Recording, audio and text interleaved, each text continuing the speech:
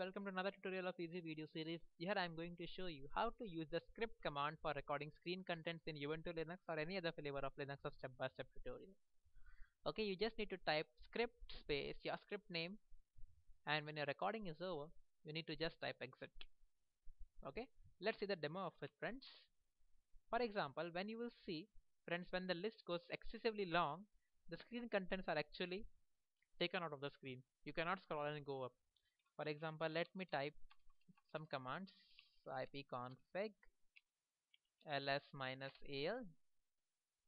Okay, and then I type, let's see all the commands of Linux. Okay, I press quit.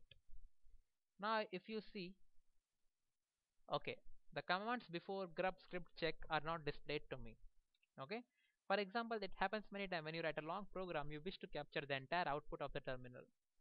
Okay, there is a very nice little small thing known as script. Okay, so to record the content of the screen, okay, just type script, that is script, and type any name. Let us type easy. Okay, the message script started, file is easy. So now whatever you type on the screen and whatever will be displayed on the terminal which be recorded in this easy file.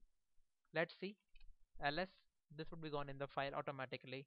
I do ifconfig, this will go. Let's take the command in Ubuntu beginning with a.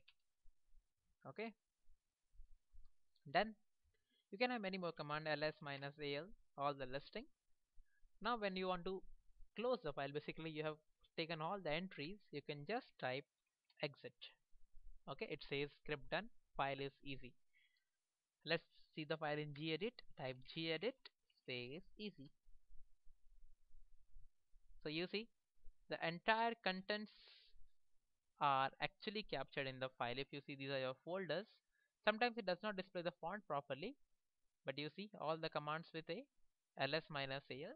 The special symbols are not being displayed, but it helps you. I mean, when I do my C programming, many a times the output is very long and I need to capture it.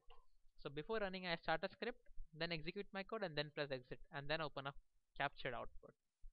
Okay. Thank you for watching. Please subscribe to my channel, Easy Video Series.